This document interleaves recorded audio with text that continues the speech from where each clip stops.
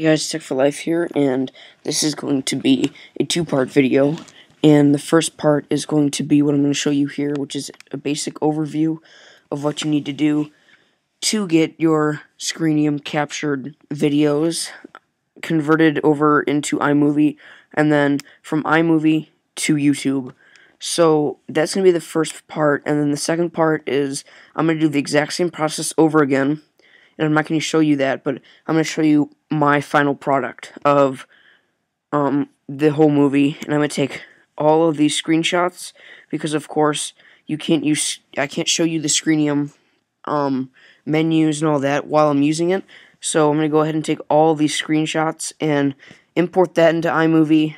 And then I'm going to take one of the videos I just shot like 20 minutes ago. I'm going to take that and also import that into iMovie. And then I'm going to create the movie myself. And then that will be up probably in about 2 days, because I'm going to have to edit a couple videos. I just shot a lot now. But let's go ahead on with the video. So what you want to do is first click on Screenium. And you're going to get this Screenium menu, as always. And you're going to go to Media Library. And then this is the video I just shot. It's a Mac app review called App Cleaner. Go ahead and check out that video. It should be on my channel in about an hour or so. So right after this video, I'm going to go upload the App Cleaner video. So when you get here, you're going to go ahead and click this export button down here. You make sure to highlight this video and you're going to click export. Then, when you do that, you're going to have a movie settings pop-up screen that you're going to get. And the very first thing you want to do is go down to size. And then the size settings should pop up, and you're going to get dimensions. And you're going to click on the dimensions drop-down menu. And you want to make sure you put it in 720 HD, because that's the highest HD quality that YouTube takes right now.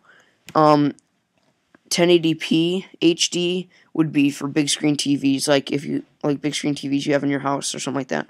So you want to make sure to do 720 because that's the most YouTube takes.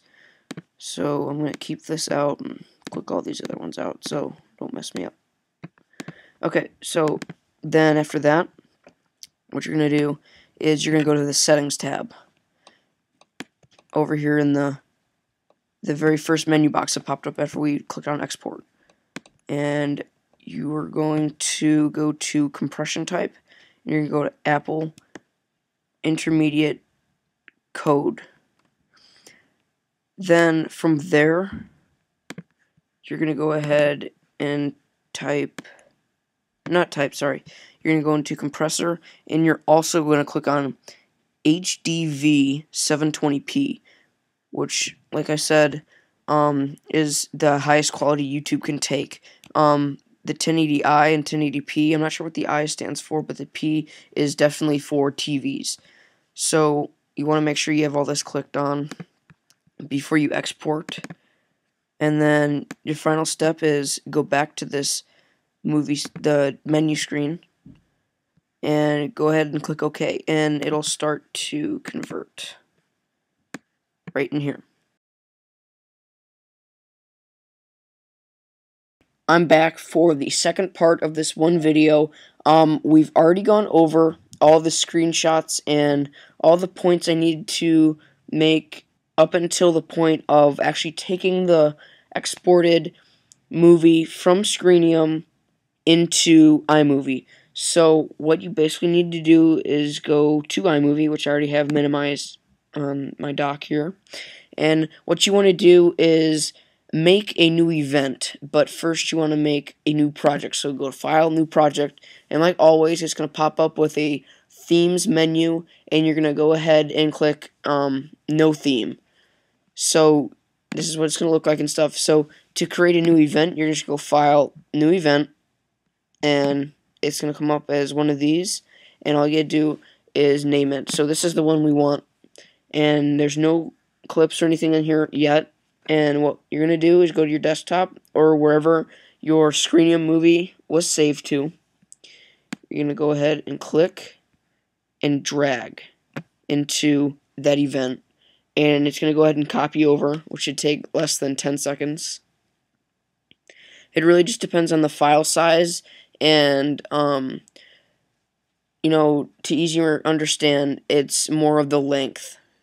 So you know, the longer the movie, the more memory you have taken up, and the longer it takes to export. So it should be almost done by now. And basically from here, it's just, you go into regular editing. So, oh, now it has to do thumbnails.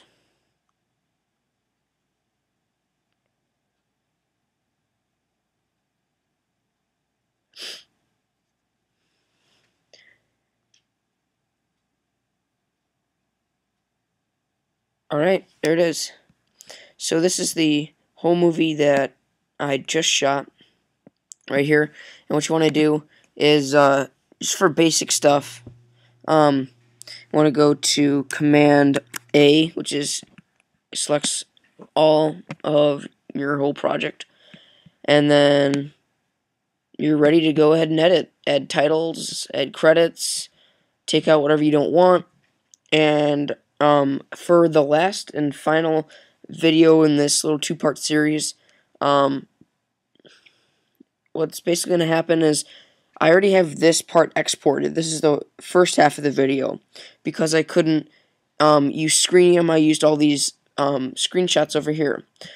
So I've already exported the first part because it's the screenshots, and the second part is going to be this right here. It's going to be the exporting into iMovie and showing of the making of, you know, the new event and all that. So this is the second part of this one whole video, and you know, you basically do the exact same thing.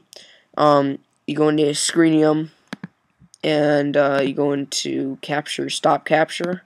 Then you export it like we did over here onto your desktop, and from your desktop you go ahead and say this is the new movie over here. You're going to go ahead and drop it into export Screenium. That's what I named my new event. And then I'm just going to add titles and maybe a little transitions here and there and some music, and then do the titles. So I just learned this today, and you know, it's going to help me so much more, and it's going to make my videos look so much more professional and not just me throwing some raw video up on YouTube. So, thank you guys so much for watching, and go ahead and subscribe.